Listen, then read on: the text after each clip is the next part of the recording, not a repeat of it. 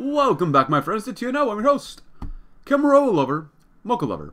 So, right now, we have a toast. Rurik's banquet hall filled with food and laughter as he and his new aristocrats celebrated the victory over the traitors and the implementation of a better Siberia.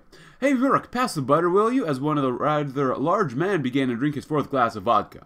Rurik smiled and reached for the butter when he was interrupted by an older aristocrat. Sergei, you never talk to your Tsar like that. Where are your manners? It's quite fine, Nikolai. Now, I quite enjoy the pleasantries rather than anything more formal, responded Rurik. Rurik, as you say, Tsar Rurik II, by the grace of God, of conquered Almighty, I humble in your presence, said an old aristocrat, now bowing. Rurik paused, but he was distracted by yet another young aristocrat. You're as good as putting on a banquet as you are ruling the kingdom, he said. You even get your children to stop arguing. Well, I always know when a good time... when is a good time to celebrate, and so do my children, Rurik replied. He knew that he would be facing more challenges soon, but it was about time he enjoyed the pleasant atmospheres of Kemerovo himself.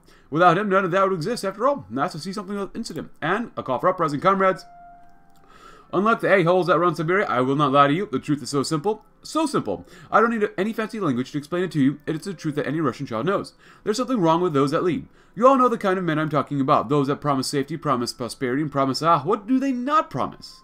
They've been doing it since even before the Great Patriotic War. When a country lies in ruin and our people scrounge in the dirt, what action do our leaders take? They promise. I, for one, am sick of the promises, sick of the lies, sick of the barbarism. So, here, right now. Right now, I'm going to be honest with you. I am not your leader, and I never intend to be. I am simply a man as you are who wishes for the cruelty to stop. We have an opportunity now to forge a new Russia where each man is truly equal. With one without leaders. To get it, we will have to fight. However, the men of Central Siberia have nothing to lose. If it is we who keep production flowing, us who ensures their bullets, bread, and steel arrive on time. In the name of all the dead children, all the widows, and all the crippled sons, to heck with their promises, can you all just calm down? Nope. And, well, apparently Tomsk is now demilitarized, which is not good, but actually, that could be a lot worse. It could be just like Kemerovo itself, which would be quite bad, or even Krasnoyarsk, because that's pretty central. So if they're all contained at this one side here, I'm okay with that. And they might be angry at us just because, you know, they might have a little bit of discontent here and there. It is what it is, but happy 1965, everyone. Hope you're having a great year. Currently, we have a couple comments to go through. The shield's been broken. It's January. We're finishing up a new capital, but the revolt of Tomsk. Dire news has been received by the city of Tomsk before the fires of revolution now reside in the city. Following the innumerable days of needless strikes, the discontent strikers appear to have abandoned any hopes for a peaceful resolution and have taken to the streets with arms stolen from the local armory. Worse still, with support moderately widespread, some outlawing territories surrounding Tomsk have also risen up in solidarity with a few of the intellectuals in the city even itself, joining the revolt, being up with arms with the actions of our new state. With the future of a new nation at a precipice, many are also beginning to question the effectiveness of our rule. If this so-called workers' revolt is not quelled, it would only mean disaster for a new state. Revolution has painted the city of intellectuals a coat of red. Oh boy. Well, this is not too bad. We shall deal with them the way we must, and they're led by Mr. Smiley Man, Vitaly Kostin. Now, I wouldn't mind playing as him. Oh, but he does have a unique focus tree. That's kind of cool. Let's take a look at how strong he is first. Just because we whip you a lot doesn't mean you have to rebel. Alright, well, just go on ahead, guys. See what you can do about that. I'm going to have you guys go that way, actually. It's a little laggy. Oh, boy. You just guys keep these guys in place. Actually, do that. Encircle and destroy them, please. That'd be nice. Both of you come here. I will just encircle and destroy them like this. Yeah, that'd be nice. Come on, go, go, go, go, go. Oh, they're going to get a lot of places to the north. As long as they don't lose Kemerovo, that's the main thing. And, come on, good, good, good. Quite a bit of lag. Let's see, so, I mean, like I said in the last episode, they can only do one path at a time, and unfortunately, for some, we are still going to go down the princess route. I will play as Rook again, I promise, someday, in which we will do the prince path, because he sounds like a lot of fun as well, so I promise we will play them someday. I'm not sure when, but definitely someday. Just take back Tomsk, and you might just be able to beat them all up like that. Cool. Minus 21% stability. Alright. And what do we have down here? Hire foreign instructors? You bet we will. I love it. And then we shall continue with monuments to our victories. When the Tsars still ruled Russia, they erected many memorials to celebrate great feats. These statues of warriors, emperors, thinkers, and workers, they ensure the eternity of our nations. However, with the coming of the treacherous Han and Japanese, old monuments have been lost, demolished, and desecrated. Fortunately, there is no shortage of epics in Siberia, recent tales of courage in the Tsar's might. Plans are already being laid. Statues of Rurik II will observe the kingdom from mountaintops. City centers will be decorated with shrines to the bravest of the king's guard. Every factory shall have a monument to inspired Rookers. Centuries later, when Russia has climbed out of the grave, our children look back and marvel at the victories we have won here today. Great, you get more war support, even though we really don't need it. I prefer more stability, honestly, if that was me, but not bad. A new capital? Well, I want to get Tomsk done first. Actually, no, it won't even matter. The situation has changed dramatically from the grim hours we have endured a few years ago. With the victory of His Majesty's armed forces and the expansion of the realm's borders to encompass the entire central Siberian region, the question has been raised of where exactly the royal court shall be located. Kemerovo was never intended to be the permanent center of royal authority and was mostly chosen simply because it was the only noteworthy settlement available to us. Now that the region has been united, we now have a few locations that could possibly be more suitable as the administrative center of the realm. Novosibirsk is the most obvious choice, being the largest and most populous city of all Siberia. On top of being a vital industrial center, the city benefits from a well-developed infrastructure and a strong agricultural base. Alternatively, we can move the court to the city of Krasnoyarsk, formerly controlled by Nikolai Andreev and his mutineers. While not necessarily as populous as Novosibirsk, Krasnoyarsk is still quite large by Siberian standards, and most importantly of all, is home to a critical junction of the Trans-Siberian Railway. This fact alone makes the city appealing choice indeed. Of course, we could always decide to just stay in Kemerovo. Of all the potential choices, Kemerovo is the most centrally located, and benefits from having developed into a stronghold of royal authority for many years. Of course, there's also the sentimental value. Kemerovo is where our kingdom was proclaimed in the first place, after all. Because we're going down Lydia, and she's more militaristic, to me, that means we want as much industry as possible, so I'm going to go with Novosibirsk for this one. So, we get more stability, but Novosibirsk for now. Cool. Oh, Omsk is there. Well, with what always happens in every campaign, actually, I'm going to separate you guys out, maybe. Yeah, we'll wait. Once we get more soldiers. We want to eventually fight the other directions, so we have to go east first, which shouldn't be, honestly, too difficult for us, so. Build. I don't care, build. I don't care how bad the infrastructure is, just build. Build more. Cool. Thank you very much. And then we'll do Affairs of the Realms. With its position finally secure, the Principality looks inward, or must look inward. Laws need to be expanded to fit a larger population, bureaucrats recruited to administer the new provinces, and officers promoted to protect the borders. Tsar Rurik himself will oversee the creation of new legislation and place the royal seal upon the most pragmatic proposals. The aristocracy will be given permission to draft unique laws to their own fiefs, but ultimately everyone must answer to the Zemsky Sobor. Lastly, an important issue needs to be considered. Siberia is a large and unforgiving place, so infrastructure is key to reclaiming the rest of the Rus. Local enterprise will be subsidized to promote the development of roads and communication networks if the kingdom is to succeed. It will need to be able to draw upon the land, ensure that all of its laws are heard by all. Nice. Wow. We're moving pretty darn quickly doing all this stuff. Do these guys first. It just makes more sense probably that way. We still have a lot of debt, but not where we're headed, so there you go. Thank you. Thank you. And thank you. I love 40 combo with infantry. Anything else we can throw in here just yet? How much support equipment do we have? We got plenty of guns. Not enough support equipment, really. We're not even making any, really. Ooh, that's not bueno. Yeah, go and do... Keep yourselves on 3 for now. Oh, look at that lag. Why is it lagging so hard? I don't know. Doing anything in the background, huh? Just do 5 and then 5. Monument to our victories is very nice.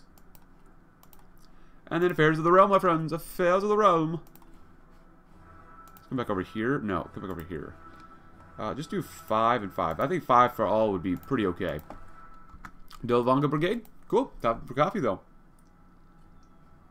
Reduces administrative strain on your budget. I would love that so much. Increases consumer goods factories by 5%. Oh, look upon my works. Staying at least 6 meters tall, including the pedestal, the huge statue is something to behold of. Made of the finest stone and granite in Siberia, Rurik was rather flattered. The armor was quite detailed, using every accuracy of the medieval era. It even included a few jewels and diamonds placed carefully into the armor. Rurik was quite sure to become a staple piece of Novosibirsk for years to come. Of course, the sculptor clearly took some artistic liberties. Rurik would often quite not go into battle carrying a sword while also riding a horse, no matter how much he wanted to. He was also not quite as muscular as he was in the sculpture, but still, Rurik was quite pleased. He quite liked it how it was overly romanticized, and he had to make sure the sculptor was well paid for his work. And this was enough to be put up just for the unification of Central Siberia. He couldn't dream of what would be put up in his honor once Moscow was back in Russia's grasp. Quite impressive. Administering the kingdom. State-controlled unions with non-socialist unions allowed. Poverty and industrial expertise goes up. Or we go with this one. Loyal boyars. Industrial equipment. Let's see. Reduces the administrative strain on the government, but more cost. Daily political power gain is not bad. Promote new culture. Building slots. Medium taxation. So we lose political power. Low income weighted. I like more money. Well, I'll probably go with this one next. Administering the kingdom. With the acquisition of the new lands, King Rurik II has proclaimed the Royal Ministry of Internal Affairs modeled after pre-war institutions. The organization's objective will be to integrate existing institutions, foster economic development and reconstruction efforts, and ensure a smoother bureaucracy. Naturally, both Heir and Lydia will also try to compete for the control over the ministry, so the Tsar will have to decide upon which child of his to favor. Very good. There was one comment saying that someone would have liked to see there's like a third path, because, you know, there's Lydia, there's Heir, and then there's Boris. It'd be cool if kind of Boris had his own path or something like that, or, you know, maybe for more options for him to do things. I think that'd be kind of cool as well. I love having more options, so. Yes. Yes. Reduce that administrative strain, because I hate administrative strain. Huh. Terrible. And we only get 0.71. Well, that's still not bad. A minor issue. Another day, another heated argument in the Zemsky Sobor. What was one side to be a minor issue had escalated to become another verbal battlefield for the two wolves, Prince Heir and Princess Lydia, to do battle on. To intrude upon the rights of local councils would be tantamount to tyranny, no matter how small the intrusion. Yesterday, it may only be the roads and telephone lines, but what about tomorrow? I wholeheartedly agree that the realm must be connected, but we cannot do it without the express consent of the people. As always, Heir was nothing if not passionate. His sister Lydia rolled her eyes, again with this talk of rights, Heir. How tiresome. Perhaps you should also like us to ask the ground if it'd be okay for us to build on top of it. Maybe we should ensure that the God-given rights of the woodland animals aren't infringed upon either. Laughter could be heard amongst some of the council in response. Rurik II was distraught at the sight of his children arguing with each other in such a way, but he did his level best not to show it. It was clear, however, that the two would not budge. Soon enough, the council would be looking to the king to break the deadlock.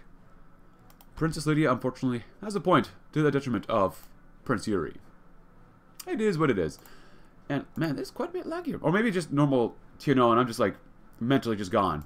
It could be that, too. It could be that, too. Royal edicts. We gotta lower the administrative strain here, so no matter what happens, where are you? Well, there's that one down there. Oh, so bureaucrats. If you'd like to read about this one, please go right ahead. I like that one because it does give us more change, but we gotta promote loyal Bogyars, so this way we can get to assemble a new. That actually, huh?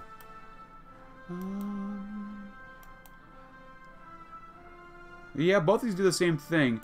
If we have to, we already have over 100%. This is why I went over 100%. Consumer goods, just in case things like this happen. Like, you get 5% more, so we'll still have 102% once we're done, but the Workers' Revolt has left its marks on the realm. It's clear that there still exists a deep sympathy for the Red Cause amongst her people. Doubtless, every factory has its agitator who reminds the workers of the failed union. Every village has its veteran, who weaves tales of glory on the WRRF. Every city has its anarchist, who moves the people with false promises of freedom. No matter, the king has a plan. Every revolt has a spark, be it an unpopular war or unfair treatment by the government. To ensure the safety of the kingdom, propaganda will spread messages to calm the people. We will assume or assure the border towns of their safety, and the workers will be guarded at a fair wage. The army's loyalty will be checked by the soldier. Russia cannot survive in yet another revolution. We must guard against the tide of communism. Very good. Very good. And next up, what do we want to do here? I'm not really sure. But we do want to do one of these, so that's definitely what we want to do. I might want to get more stability. Equipment is so good to get, though. Good, so good to get. So we'll go with equipment. I want to do all of them eventually, so we'll see what happens. But administering the kingdom. Administrative grumbles. Or grumbling, some might say. The non-royal members of the Zemsky Sobor knew the moment they entered the chamber that there would be yet another showdown between Princess Lydia and her brother. The glowering, venomous looks as she shot across the floor were potent enough. They were not disappointed. The item on the agenda concerned the recruitment restrictions and desired qualifications for state bureaucrats, primarily as it concerned their social status. True to his roots, Prince Heir favored relaxing or even eliminating them altogether, both in order to promote social advancement as well as connect the ordinary people to the government in stronger fashion at that. Lydia responded with her usual cutting, derisive laughter. The people, she proclaimed, were unreliable at best and insurrectionists at worst. Bureaucrats should be handpicked from the aristocracy, she argued, in order to both ensure that they owed their loyalty to the institutions of government and were unlikely to have sympathies with revolutionary elements. The debate continued as most expected. Heir called his sister a tyrant, and she called him a fool, with the epithets only escalating from there, and those in attendance silently counting the minutes where they would once again be free, unwilling to place themselves in the line of fire. Though all, including the royal siblings, knew that a decision would eventually be made by the father, Prince Heir makes a good point. I'm sorry, Prince Heir, you will have your time. I promise Prince Heir will have his time, but today is just not his day. We need more GDP. More GDP. More. And then, as much as I'd love to do this one, Ruskaya Pravda. We're going to go with the modern Oprechininya. Princess Lydia has proposed to revive the Oprechininya system, a stark comparison to her brother's Ruskia Pravda. Actually, during the 16th century, the system will be retooled in compliance with modern laws and systems. Proposed stipulations include, but not are limited to, the reorganization of police units into Oprechenniki, modeled after the Romanov Okhrana, and the communist NKVD, but answerable to the king, a right to the limited free speech based on local laws, the right of the nobles and crown to lay or levy peasantry into wars. Increased roles of the king's guardsmen in prosecution and trial of the peasants and nobles, the right for the crown to govern resettlement of peasants, the right of Oprechennina to units to search and arrest based on suspicion, the right to assembly permitted by the crown and nobles, and the affirmation of capital and corporal punishment in both military and civilian law. Now, I don't like getting more political power, or more, I love getting more political power, but I hate getting more cost, GDP cost. Oh, that's so not good. So not good. Wow. I was looking at that. It just stopped at 1 for some reason. I might just reload the game if it's going to be like this, maybe. But we get more stability, which is nice. We get more political power, but civilian intelligence to others, not very bueno. But we do create a free intelligence agency, so we don't have to use civies for that, as well as reduce administrative strain on the budget, which is super, super important, because now we're currently at 0.84, which is a little better. Because administrative strain hurts us with minus 28% political power, which is just not very good. Not good at all. Nightingale, come again. Ever since Princess Lydia had been installed as the governor of Tomsk, the city's hospitals and healthcare infrastructure have seen some much-needed attention. Not only has Princess Lydia raised funding for hospitals and modernized much of the previous infrastructure, but a mysterious woman has also appeared. This nameless woman has been aiding hospitals and tending to the wounded and sick on the streets at night. Many citizens of Tomsk attribute the feats of this woman to the kind actions of some good Samaritan, but, in reality, this is simply not the case. The people of Tomsk do not see behind the curtain Lydia has established the team of paramedics, medical mercenaries, the patrolmen working in tandem to locate and treat those unable to reach hospitals. They do not see the many messages Lydia sends monitoring their progress and success, and instructing them on how to more efficiently perform their jobs. The people of Tomsk remain unaware of how much effort was needed to hide all this from their eyes, and all the interest in giving them their beloved heroine. Ooh, heroine! The mystery remains unsolved, and the people of Tomsk seem content to leave it that way. The belief creates the actual facts. Cool. And we have some more political power to go and do some more stuff down here. What do we want? Stability? Stability for the nation sounds really good, but agricultural development is pretty good. I like that too. Ooh. I love I have, as much as I want to do equipment, I gotta do expertise, because that bonus for industry is just too good to pass up, especially when we want to research things faster. So, and as you can see, Irkutsk isn't doing so great right now, but neither is Cheetah. Yeah, they got encircled twice.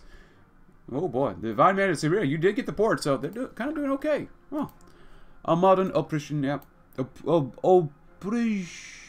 Opreshninya. But peace in the kingdom, shall we? For the first time in over half a century, there is some peace in Russia. It is finally beginning to dawn upon the peasants that they no longer have to be subjected to famine, banditry, or looting by their own government.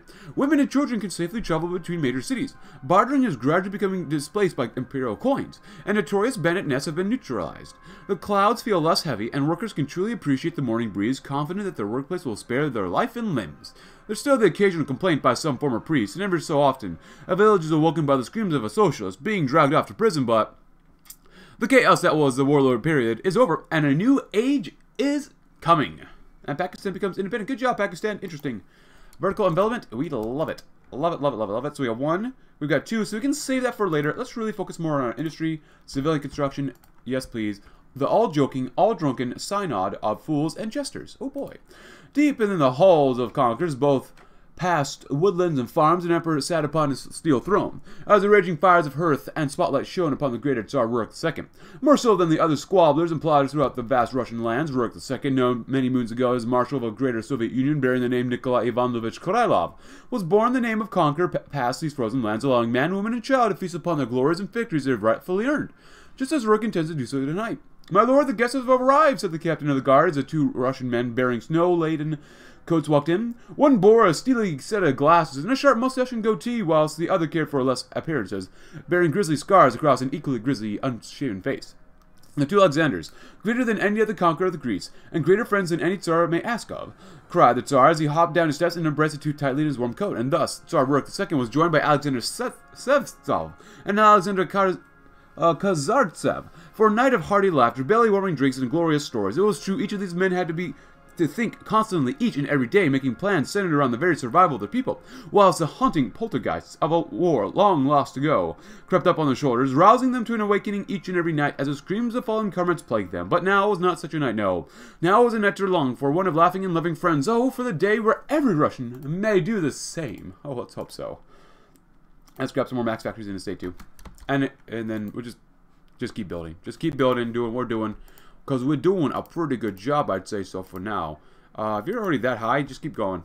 Krasnoyarsk, please, please, please. 3 days left. And, of course, we got a few months left for this stuff. Mass production method's going to take some time. I think we're going to end up finding men. It's going to be kind of a pain in the butt, but that's okay.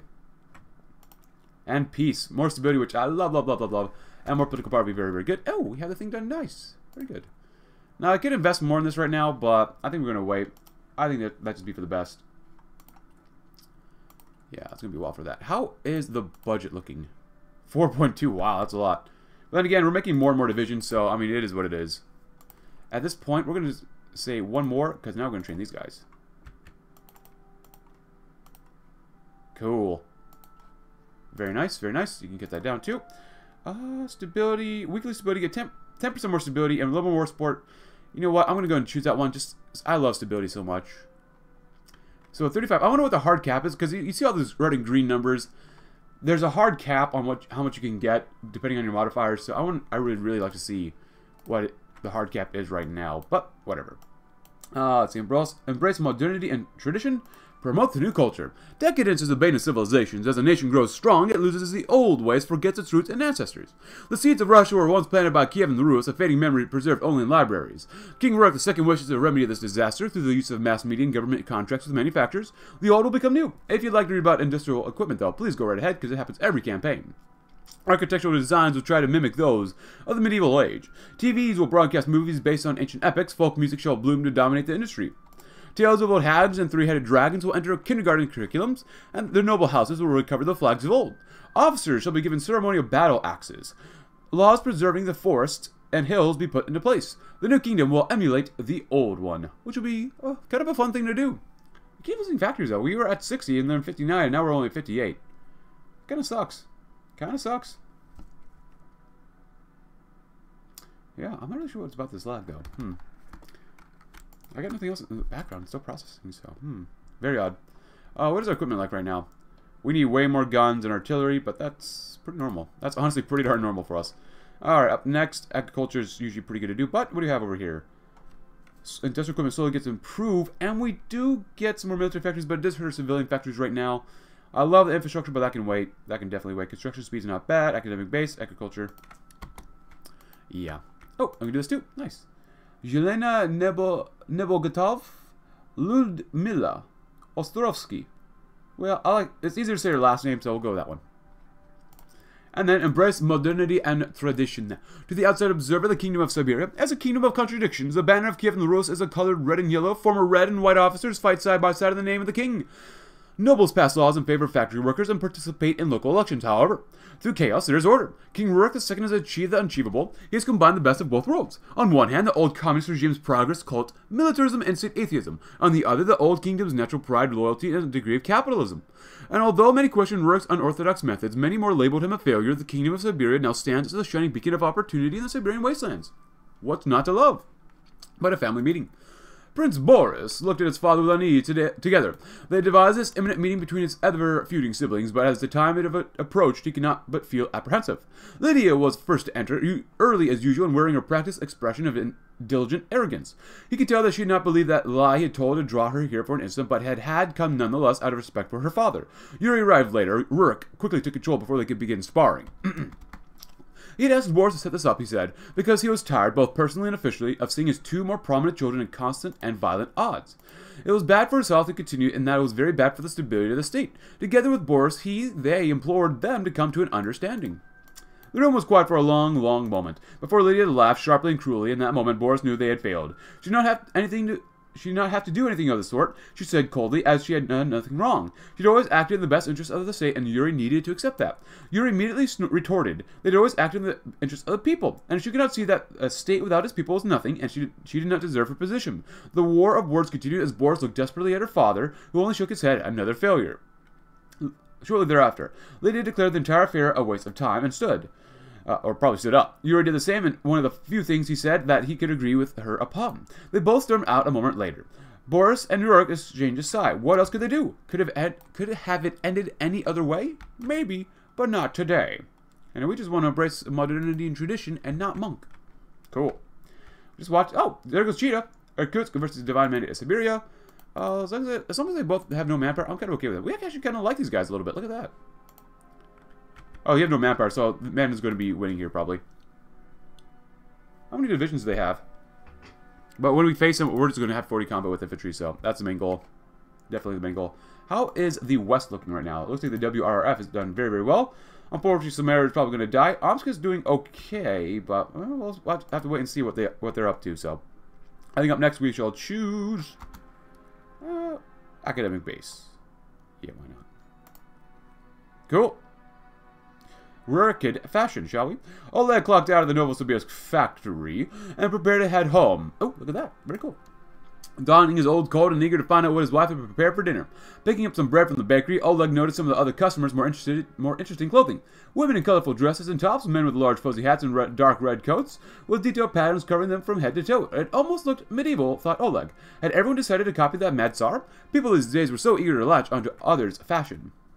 Purchasing the bread, he even noticed the store owner, Nikita, was wearing a large blue medieval-looking robe and sporting a long beard outside it. Even you, Nikita, I thought you were a die-hard Republican, spouted Oleg, surprising to see him even wearing the Tsar style. Ah, but the times are changing, replied Nikita. I've learned Rurik's a great Tsar, better than any president could be. Besides, these things are comfy. I've heard this one's called a Fajaz. There's a store selling them right across the street. No, thanks, I'll stick with the more modern clothing, replied Oleg as he left the store. Finally arriving home, his wife was the first thing he saw as he walked through the door. Helena, what are you wearing? Said Oleg incredulously. It's my new fur coat. All the women are wearing it. Noble women used to wear these things back in ancient Russia. That's getting kind of weird. The colors are just gorgeous. I think I'll keep it forever. Helena said, smiling. Oleg stammered, not knowing what to say. His wife, wearing insane clothing as well. Everyone was wearing something from the medieval age. Honey, what's wrong? Said Helena. Helena. Yeah, Helena. You know what? You really need a new coat. Did you see that place near the bakery? It is a very good selection of men's clothing. Let's take you there tomorrow. We can get some for the kids as well. It'll be perfect. Well, maybe I should get with the times. Now research facilities. Oh, God, this is... I'm enjoying this. But royal edicts... let's see... I would like to reduce administrative strain some more. Look at that lag. Oh, some not bueno. I keep saying that, but my goodness. I'm going crazy. Royal edicts. Decades of poor leadership have left Russia in a sorry state. Contradicting laws, excessive bureaucracy, not to mention the ineptitude of the warlords, have all played their part in confusing the new government. Nevertheless, King Rurik II is no stranger to monumental tasks, and wishes to draft royal edicts. These laws will allow for an overhaul of the central bureaucracy, streamlining of Siberian administration, and hopefully pave the way for a new Russian Empire. Oh, let's hope so. Oh, we want a new Russian Empire. Yes, please. We could do that. Oh, we're good at resources too. Let's go with this one then. More factory output would be quite nice, because we do need to get some more guns and such, and just equipment, period. Yeah, definitely more guns. Just more things just in general. But hey, 1, 2, not bad. I feel like we're lacking here just a little bit. We're still at only minus 77% of consumer goods in factories, which is not good. Obviously, it's not good. That's our kingdom, new hierarchy, militarist king. Safeguard primacy, Krasnoyarsk Railway Junction, Kuznets Basin, Novosibirsk Aircraft Plant, Legacy. Oh, okay, that'll be removed eventually in 1966, which is pretty good. February, we get more resource efficiency gain, which even though we're good on resources, consumer goods factories, construction speed, factory output, that's probably what's really hurting us right now. And overextended administration is obviously very, very bad as well. So, but we're working on it. We're working on it, my friends. Royal edicts. I love it. Look at all the political power we have. We currently get how much every day? Lag. We currently get 1.19. Man, you don't see it, but like I keep seeing the blue spinning wheel of you know, Windows when it lags hard, so which is not very good. I might just save it for military industrial development, because I still want better industrial equipment. But the Tsar's new armor. Demeaning the crowd, the marvel on stage was something almost out of an old story book. A Tsar in glistening iron armor, his sword sheathed, but always at the ready for battle. And the most important piece of the collection, the cape with the crest of the royal family. But for some of the crowd, the appearance of modern-day rifles, men in old military fatigues, clashed with the appearance of the great man as he led them in marching formation. The vast majority, however, did not notice any incongruity with the current reality they had been living in. The armor had been the talk of Novosibirsk ever since Tsar Rurik II had been seen protected by his royal guard at the local blacksmith. All citizens of the Tsardom had speculated specially made armor for the leader to ride off into battle on horseback, but no one had expected it to be so authentically traditional. As he strolled through the street, his men in the tanks at his back, there came a moment where he stopped. He signaled to his men, and they in confusion did as they were told. The Tsar, mumbling something under his breath, called for the horse, and as a whole crowd of soul subjects watched him worry, rode away without further explanation. The day afterwards, the Tsar gave a decree that had almost a mystical experience, and wished to be left alone, as he needed time to understand and contemplate the reason for my feelings that day. The armor was never seen again. Perhaps he wasn't feeling well? Actually, that's really cool. Coat of arms. My family actually does have a coat of arms, but I can't share that, because that would literally dox me, probably, but yeah, coat of arms are pretty awesome. I love it. Royal edicts. Why did it have to take so long to make? Why?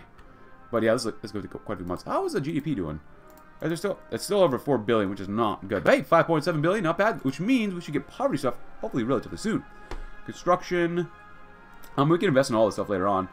Infrastructure, I love that. More oil, I love oil. Was that aluminum or tungsten?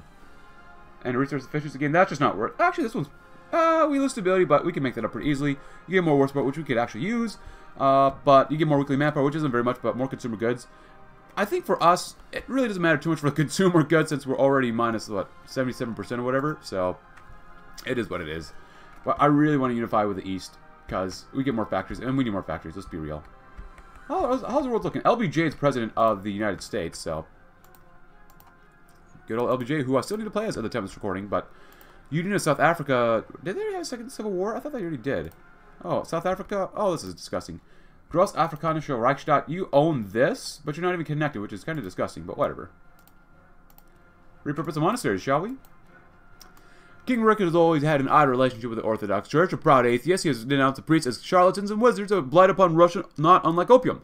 Although a sizable faction within the Swagbucks calls for the complete destruction of all churches, temples, and organizations that undermines the king's authority, certain nobles advocate for a more practical option, repurposing the buildings for more useful tasks. Namely, border churches will be militarized and converted into barracks, the basements turned into arsenals, thereby making the building a village blockhouse. Temples within the safety of the kingdom can become prisons for the unending stream of criminals, too. Hey. Everything's got a use, right? That's not bad. Yep, nothing else. Anything else? Reunification of Russia? Nope. The royal court. Oh, Afghanistan and Pakistan killing each other? Sounds good to me. And technology will be done in quite a few months. So, the purpose, the king of the people. A lot can be said about the Romanovs of yesteryear, that they were weak, indecisive, maybe even the biggest factor that led to the failure of the Russian state. However, by far the biggest failure had been the inability to connect with their own people. King Rurik, himself having been a common man, understands the complexities of the modern age. The peasantry are no longer illiterate masses with minimal power, but potent tools for change. King Rurik wishes to establish minor welfare programs, encouraging his nobles to interact with civilian governments, guarantee property and safety rights, among other things. Much of Russia is still in disrepair. It is critical that the people of the land know whose side they are on. Introduce administrative strain. Good, good, good. The Clash of the Wolves. What is this? The king's children have been at odds with each other for years. Now they prepare a final clash to determine who succeeds their father on the throne. Which sounds like we're going to disappoint some people. Oh, the spirit of the Rus reborn. Oh, that's kind of cool. You get a lot more political power. Man, they just gave you so much pee-pee here. So much pee-pee. As much as I want more weekly manpower, look at that stability. It looks looking pretty good now. As much as I love more consumer goods, we really don't need it. As much as I want to do this one, we're probably going to invest in construction. It's not that much more political power. It's only 100 more million to the debt, but getting more construction speed to help make up for the penalty that we have from workers striking and stuff will help us out quite a bit more. So, and we just want to build. Like, I just want to build, build, build, build. And the king of the people. Yes, yes, yes. And we'll follow up with install. Yes. Oh, I should have this one earlier. Install regional posadniks. It is the grim truth that we simply have too much land and too few nobles. Although the aristocracy is able to govern population centers and production capitals, they're not quite enough for the smaller villages which now constitute the larger part of our new kingdom. King Rurik II has decided to reinstall the old posadnik system, absent in Russia for more than 500 years. These bureaucrats will rule eastern towns, help assimilate local populace, and can be granted temporary leadership by nobles. These administrators will answer directly to the king, but elected from existing minor nobles or exemplary officers, which is a good thing. changing the decor. Let's see anything else here yet? Nope. Cool. Father Corel watched silently, as his heart heavy, as the soldiers moved to pack his icons, Bibles, and other priestly items in the boxes present. His church had been requisitioned by the Royal Army for use as a command post, and had been made very clear as politely as possible that he had no choice in the matter. The common soldiers themselves have been very respectful, and if you'd like to read about better agricultural methods, please go right ahead, which is very, very good for us. They've been very respectful, and were taking great care not to damage any of Corel's religious items as they collected them, but did little to soften the blow. He had led his church and the small community around it for decades, doing his best to provide guidance and support to the simple yet pious people of the local villages, and now he was not sure if he'd ever be permitted to return. He had heard from other fellow priests about this happening elsewhere, churches taken over by the military, who greatly valued the bell towers for observation and cellars for protection. More than one had been destroyed by the enemy if and when the fighting had returned. Though still left standing, they returned to their once shepherds in terrible condition. He hoped dearly that this would not be the case for them. As the soldiers finished packing and carefully stacking boxes beside the doorway, Corel took one last look around the now empty nave, and realized how much larger it seemed when bereft of fixtures. Then he picked up the boxes, carried them to the cart that one of the local farmers had insisted he used for travel, and departed. And as the bell tower of his church disappeared over the horizon, he could not stifle his tears. A necessary sacrifice? Maybe. Maybe it's necessary, maybe it's not. Big sadness for the man. The Indonesian Wars. We prefer independence with poverty to servitude with plenty. The Pacific alike. Good luck, guys. You're definitely going to need it for free in Indonesia. Holy cow. Anything else? Nope. The king of the people, and then we'll do install regional stuff. And we have about a month left. Roughly a month for 2 of these techs. So it's not too bad. Oh, come on. Keep building, guys. Keep building. And we're slowly approaching 1966. What is our resource extraction gain right now? We need a little bit more rubber. We're doing okay on tungsten. Oh, it was tungsten, not aluminum. Alright, we have a little bit of fuel as well. It's not bad. Not bad at all. Really not bad. We have a core population of about 215,000. Oh no, 10 million I mean. A non-core population of 215,000. And we're still mobilizing a little bit more, which is not bad. We could really use some tanks though. Tanks would be quite nice. Cool. The people's share, which we'll read very, very soon. Anything else here? Ooh, no. Okay. It was always a good day, the delegates thought, when King Rurik was in attendance at the meeting of the Zemski Sobor, primarily because it meant a decision would most likely be made, and there would not be simply an internal argument between his children. Today, they quickly found themselves to be at least half correct. Rurik, after opening the session and thinking all those there, announced the immediate imposition of a number of welfare-based reforms upon the state, as recommended by Prince Yuri. Although Yuri was quick to stand and thank the king for the foresight he so clearly possessed. Little attention was paid to him, for all eyes were upon Princess Lydia, who, as her father's announcement had progressed, had become increasingly still. A motion they had learned was always followed by eruption. An eruption that soon followed as her voice echoed through the chamber. The very concept was inexcusable, and she cried, and even by recommending it to her father in the first place, Yuri had failed in his duties. The challenges facing the state were immense. She continued passionately, and their resources were highly limited. Diverting those to social endeavors instead of military or other social security forces was not only short-sighted, it was, according to her, borderline criminal. After a short while, and during a pause, Yuri calmly asked her sister if she was finished. As she stared back at him, wide-eyed, he turned to King Rurik, who only nodded as he looked at his daughter. And that was that. Lydia sunk back into her chair, defeated for now, but the look of the fury in her eyes was not unmistakable, and all knew that this decision could not be the end. Oh boy. Could any other response have been expected? Hey, more stability, even though people are yelling at each other all the times. Hey, that sucks for Samara, but they're gone. And promotes Loya Bogyars, and the WRF has united the far part of the western nation, or Russia, so we'll have to kill them later on. Probably.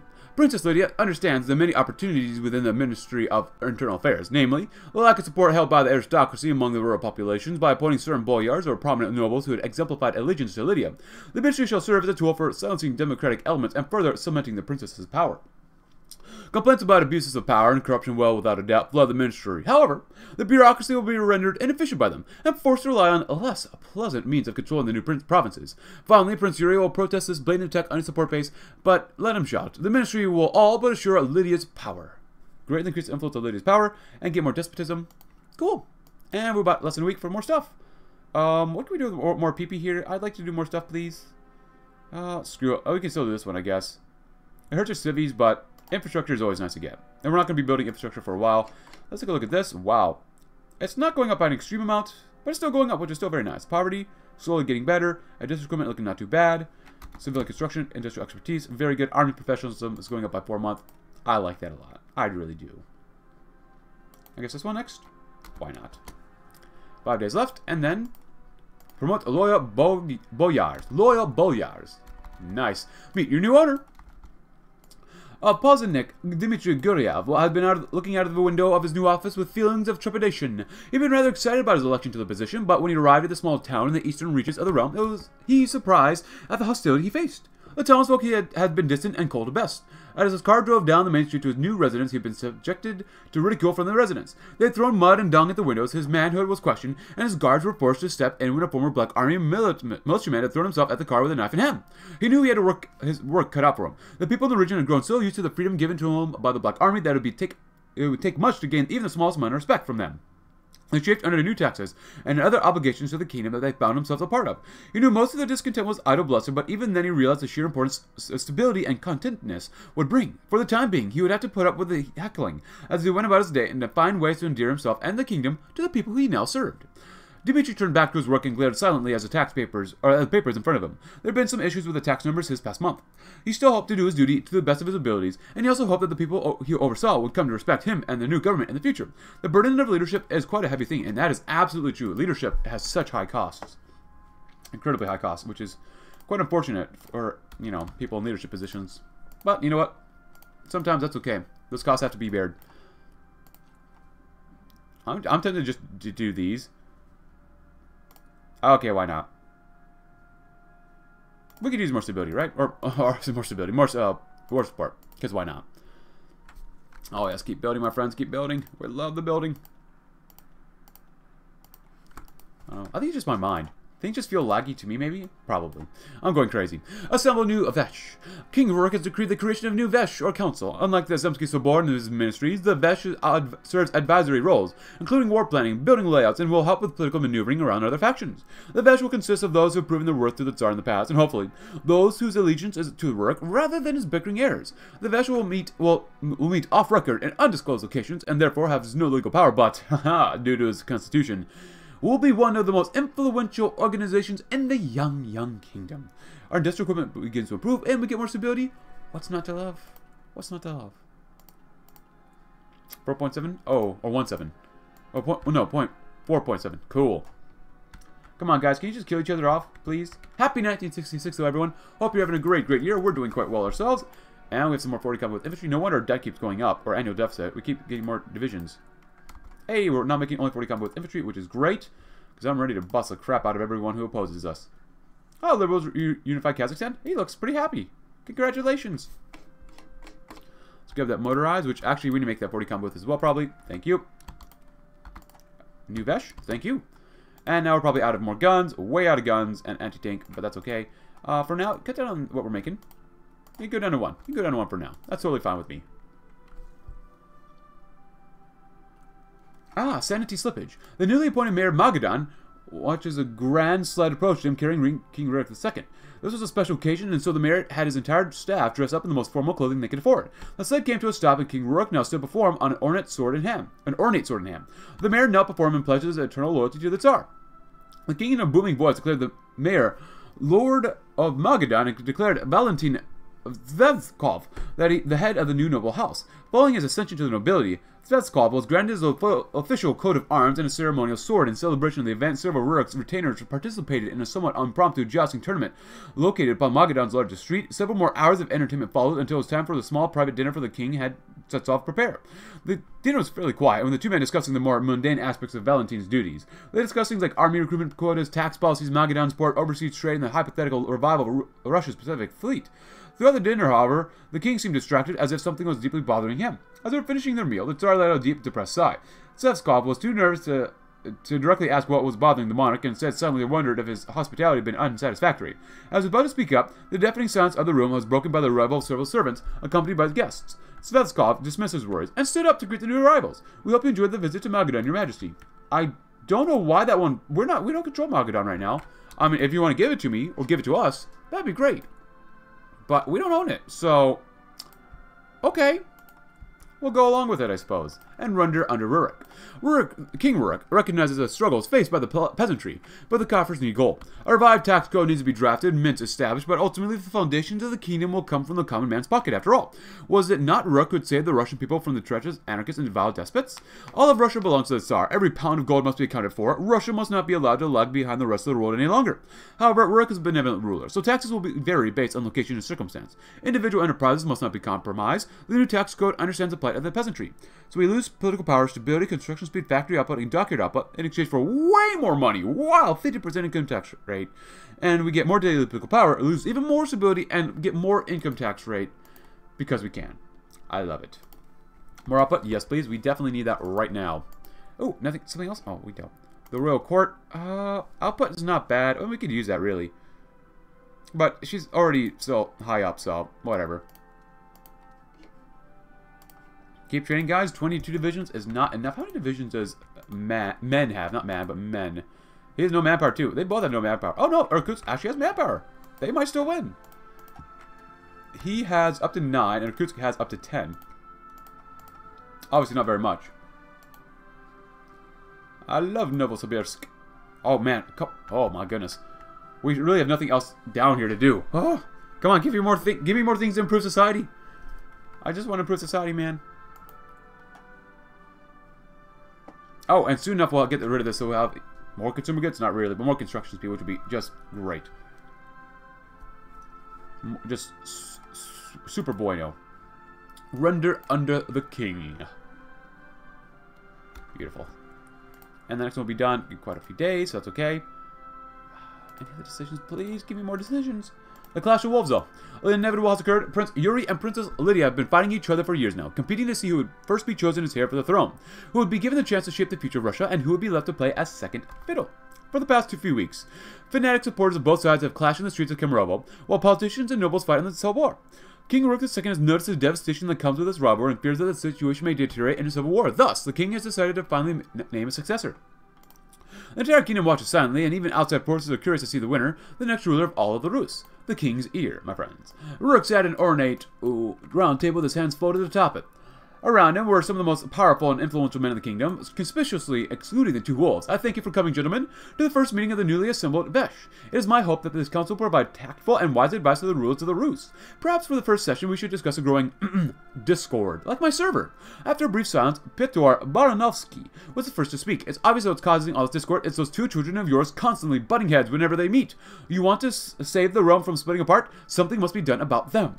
What would you suggest we do? Their influence grows by the day, and they've already rallied against two very different sections of the populace to the cause. I believe we should just nominate a successor and ride out the storm as best we can, chimed in Boris Krylov, the only other member of the royal family present. Rurik gave his son's words some thought. He was hesitant to nominate a successor, but it was becoming apparent that, if it wasn't done soon, the kingdom's stability could be in jeopardy. The only issue, however, was deciding which one would eventually take the crown. Whatever is decided, someone will not be happy. Wow, what happened to our manpower? Dude, whoa, what? Really, what happened to our manpower?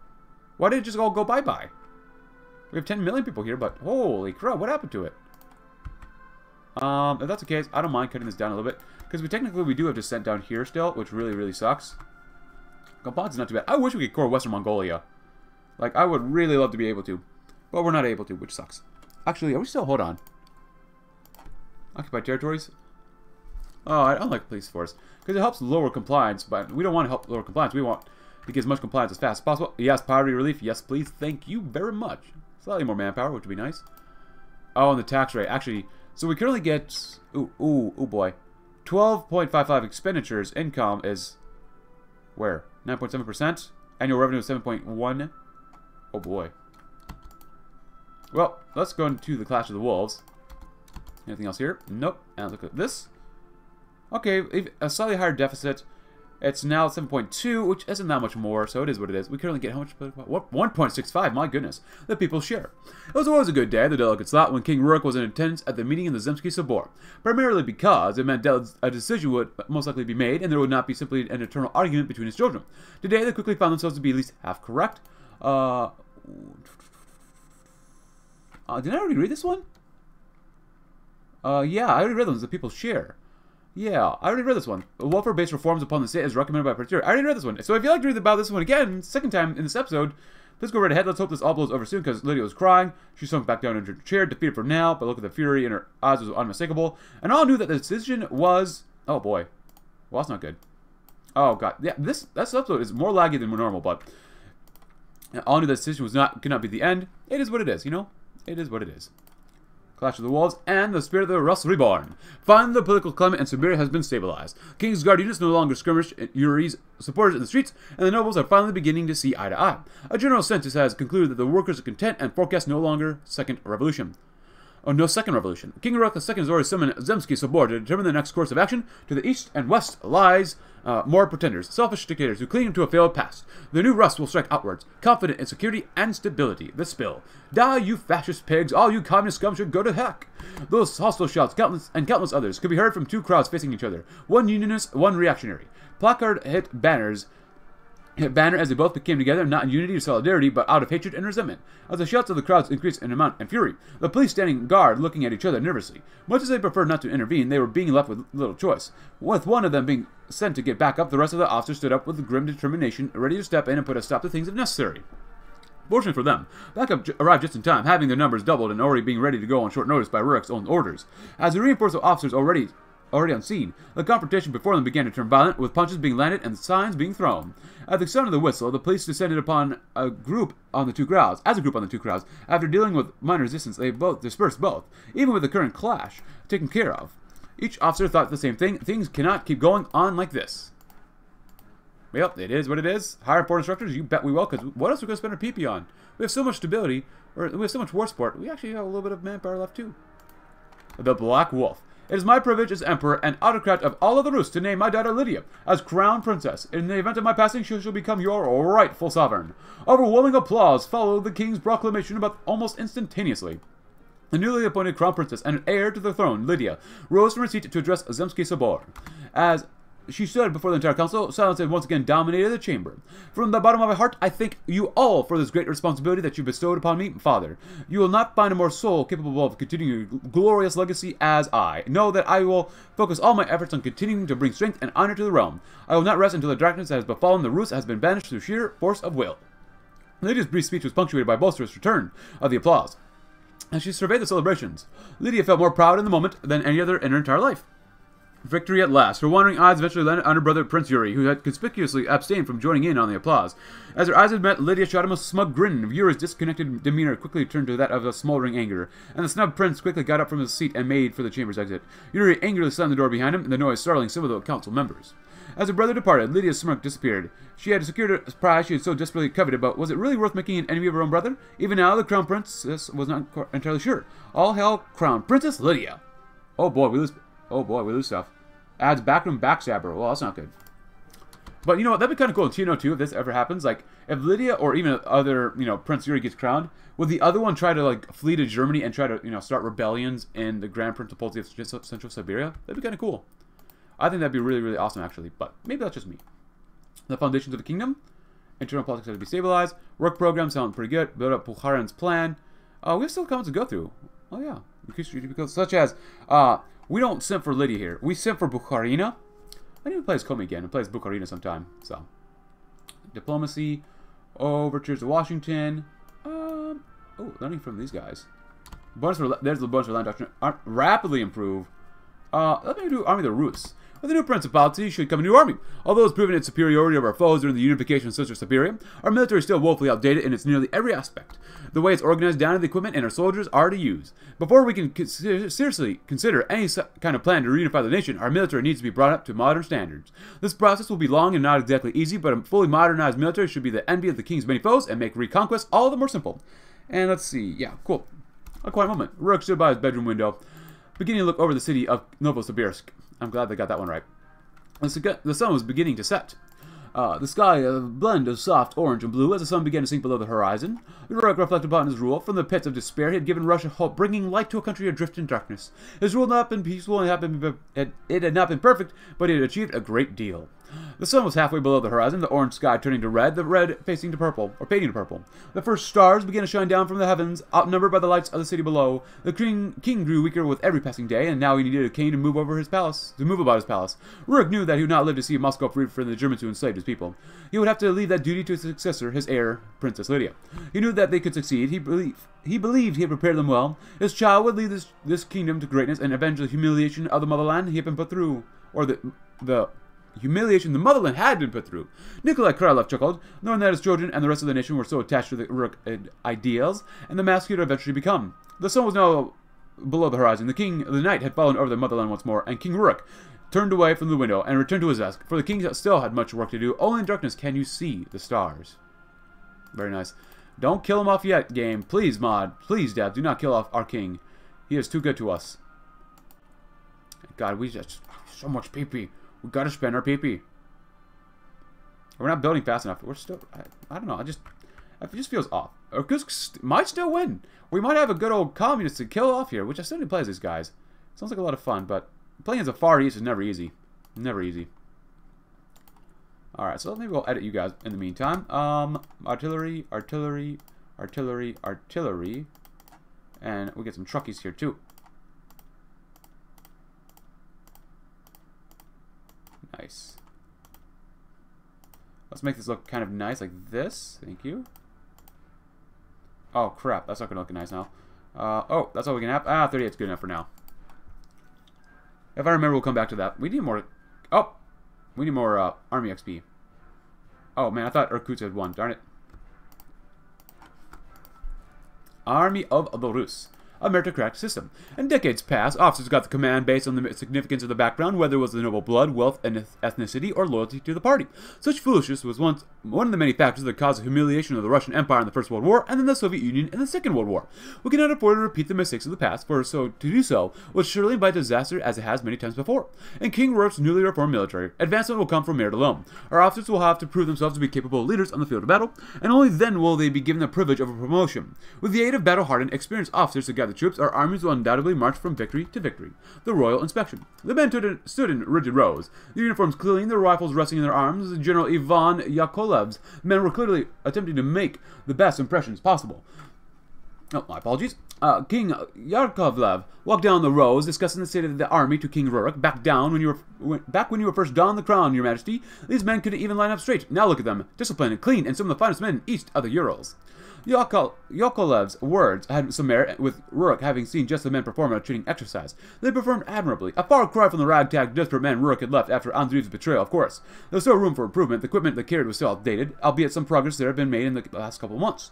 Rurik brought up these concerns amongst others, and Yakovlev largely agreed. Yes, the situation regarding equipment and uniforms is less than desired, and the men can lose morale easier than I like, but I'd say that we've improved greatly, Your Majesty. If we ignore the issue of equipment, which in my hands are tied, how does Your Majesty feel about the state of your army? They seem more disciplined. You've done a lot of good work here, Yakovlev. With our eyes set upon seizing the eastern shores of the motherland, I hope you can continue to show such excellent results. I will try my best, Your Majesty. The finest soldiers in all the Rus, and I ask, and we shall get some more army XP, which is great. Logistics might be necessary. Are we still making... We're not making anything yet, are we? No, we're not. Darn, it sucks. We don't need you anymore. We don't need you anymore. 40 combat width all the way, man. All the way. How many tanks do we have? 18, so that's not enough. Okay. Next technology will be done in about 3 weeks. Royal Pardons. Leader Experience Gain. Shield Maidens. Combat Rolls. Expel the Shield Maidens. That's not bad. The kingdom's finest. What are the foundations of a kingdom next? Because we want to improve our economy and society. The once thriving heart of Russian industry is now under the watchful eye of Rurik II, but the sad truth is that the heart no longer beats. Years of strife and warlord conflict have rendered vast swaths of the region in shambles, and many of the factories are in too poor a condition to be of any use to us. This is to change, and quickly. It'll take a great deal of sweat and toil, but the industry of Central Siberia will come back online one way or another. Once this arduous task has been completed, our kingdom will have in its grasp a weapon more powerful than any other gun or tank in the world, an industrial backbone with no equal. Import heavy machinery? You bet we're going to do that immediately. Absolutely immediately. We have so much stability. It's too easy playing as this nation. It's really just too easy. Great. The foundations of a kingdom. Beautiful, my friends. And Work programs, which we saw new currency, might not be bad. Let's do that one. Ever since the fall of the Soviet Union, the ruble has been increasingly irrelevant to the point of being worth less than toilet paper. Oh boy, wipe. Foreign currencies have begun to grow in popularity in various regions across Russia, and in particularly disparate places the locals have resorted to a primitive barter economy. In His Majesty's realm, this farce will not be allowed to continue. The Royal Ministry of Finance has proposed a radical new idea to help build the kingdom's economy into something resembling functionality. They wish to introduce a new currency known as the grivna in all territories currently controlled by the Rurik II, with the hope that it will be able to stem the tide of foreign currencies worming their way into Russian society. The grivna, pitched as a new currency for a new Russia, seems like a solid idea worth considering. Very cool. Keep going with factories. We need the factories done, and then we're going to massively try to improve our capabilities to wage war. So new currency will be next. Royal University charters, which would be very, very good to get. Siberian wealth is nice to get. The knowledge of Tomsk and reestablish trade routes. Ooh, base bleed, yes. Make our enemies bleed as much as possible. Yes. 1,000 times yes. We're running out of manpower, which is not good, though. Do the free 80... Oh, Omsk is doing quite well. Oh, the free aviators do not have a unique focus tree, which kind of sucks. That really sucks. I want to play them sometime, but I guess not yet. Maybe if they get content someday. We need more manpower. We're not even making divisions yet. Go and do some medium upgrades since we're running out of things for you to do. That's fine. Foundations of a kingdom. Oh, we do that too. It's over there. Well, it's armor improvements. Bonus blueprints are nice and all, but they're not extremely necessary right now. Well, it's not bad. 2 more military factories and Rook's Triumph. Not bad. New country is more important for me though. And maybe we'll read one more focus and then we'll end it and call it an episode. And preserving the past, rebuilding the future. King Rurik II paced slowly alongside the large-scale model of the newly proposed renovations of Novosibirsk, making sure to soak in every detail. For far too long, he'd been forced to hold court in the frozen remnants of a proper city. Should the vision depicted within the model before him realize, Novosibirsk would shine once more as the center of power it was fit for a monarch of King Rurik II's stature. Foreign Minister and Royal Architect Pyotr Baranovsky stood in the corner of the room, looking on as his liege, gleefully examined the model he'd put together. Rurik II was usually a gloomy old fellow, but today his eyes betrayed the excitement of a child in a candy store. I trust everything is to your liking, your grace? Masterful work as always. Baranovsky, fleeting visions of Russia's past transplanted into the present. Rurik II's gaze remained focused on the model as he spoke, and he leaned in for a closer look. The proposed buildings were not unlike the kingdom itself, taking up clear inspiration from the architectural legacy of medieval Russia, married with a sensible modern touch. With walls of red and white, crowned with a variety of gaudish decorated roofs, the structures of the hypothesized city were a feast for his eyes. Rurik finally managed to peel his attention away from the model and expected towards architect. Marvelous, simply marvelous. One can expect the renovations to begin, Baranovsky. As soon as we are able to, your grace, we just require, you will have it. Whatever it is, it shall be yours so long as this masterpiece becomes reality.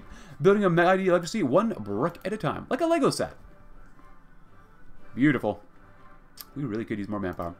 And then, let's see, yes, build up Bukharin's plan. For all of his faults, not everything Nikolai Bukharin did was inherently bad. For one, his Siberian plan transformed Siberia from a desolate backwater to a formidable industrial powerhouse.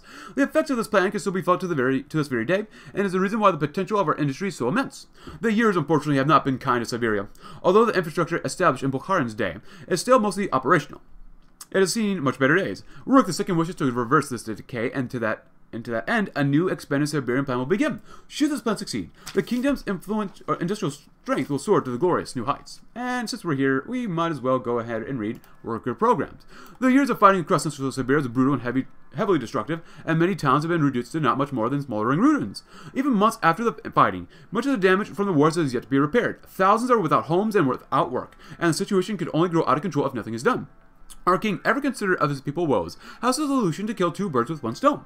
A specialized work program will be created by the task of repairing any and all damage caused by the fighting that has gone without repairs.